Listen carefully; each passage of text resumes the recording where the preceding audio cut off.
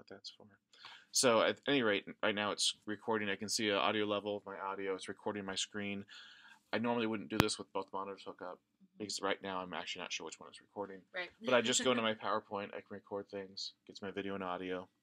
When I'm done, on a Mac, it's right here, this camera here, to get the controls and say stop recording.